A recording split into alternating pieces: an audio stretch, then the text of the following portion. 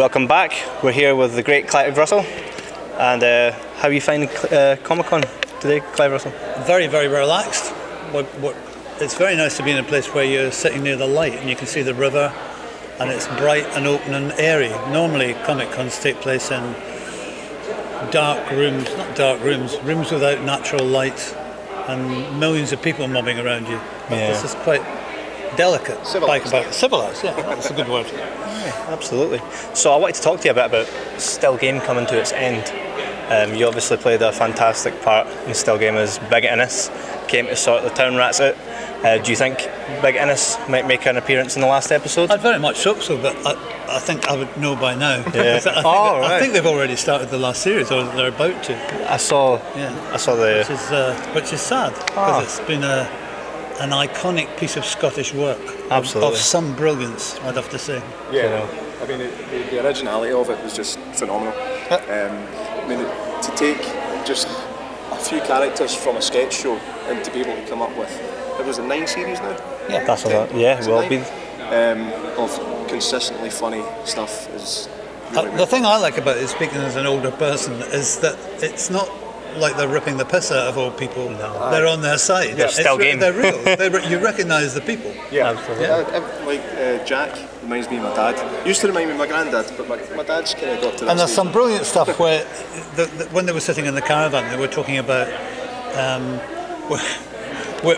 which continents have you had sex on, or something like that, a real guy's conversation. And Jack goes into this thing with a woman he was clearly in love with, and suddenly it's broken with a gag. Yes. It's just brilliant. You're almost on the point you're in a Wednesday play. That's right, Suddenly absolutely. it goes the other way. It's wonderful. Totally caught off guard. Absolutely fantastic. Absolutely brilliant. So, yeah, the Big Innes episode, do you take it do people shout that to you in the street and stuff? Well, it would be fair to say when I was in London, people would occasionally stop me in the street. It's London after all, and it might be somebody who saw me in a marvellous play at the Royal Court, or oh, I liked you in this, or I liked you in that. Up here, it's Big Innes. That's Big Innes! Cludgy! Oh. That's fantastic. That's it. Big Innes. So I take it Big Innes got his drink in Maduri. Yeah. Well, yeah, I think so. We saw that. Which, by the way, maybe I shouldn't say this, is a disgusting drink. The next question was going to be, do you like Maduri? No, I don't at all. Do you know? There was I live in a small village in Fife, and when I first went down there was a painter and decorator I knew, and he would always buy me a Maduri on a Friday night, and I had to pretend I was drinking it with great pleasure, because it was a kind of honour, I think it was anyway. And it was pretty disgusting. You know, I actually tried Maduri because of that episode, and I liked it. Studi Maduri. I like Studi. The Studi Maduri. You being serious? Genuine, I don't think there's anything wrong with it. A wee bit of Maduri and Don't be lemonade. defensive. Kevin's got terrible taste in everything. Clearly. I love Still Game. I love Big Innes. But not Maduri, surely. Well, Big Innes was better. And then there's Game of Thrones, obviously. Game of Thrones, yeah. The Blackfish. How was that to work on? Well, I think the truth of it is there are two Game of Thrones. There's the Game of Thrones when you're working on it, which was working with largely British character actors I was familiar with, or indeed had worked with a largely Irish, Scottish crew, a lot of whom I'd worked with. So you're kind of doing your work like normal. Mm-hmm. It's obviously better financed. Yeah. You're working in an environment where there are 3 huge movie crews working simultaneously around Europe to make it. Yeah. But actually you're on set working with good guys. That's not that unusual. Get out in the real world, and something called Game of Thrones hits you in the jaw. Yeah. You're part of something really quite extraordinary. Action figures. I was a latecomer to Game of Thrones. I only started watching it last year. Wow. Last year, and I don't know how I managed to avoid all the spoilers, but I did. The Red Wedding made me cry like a wee girl. Yeah. It's a phenomenon.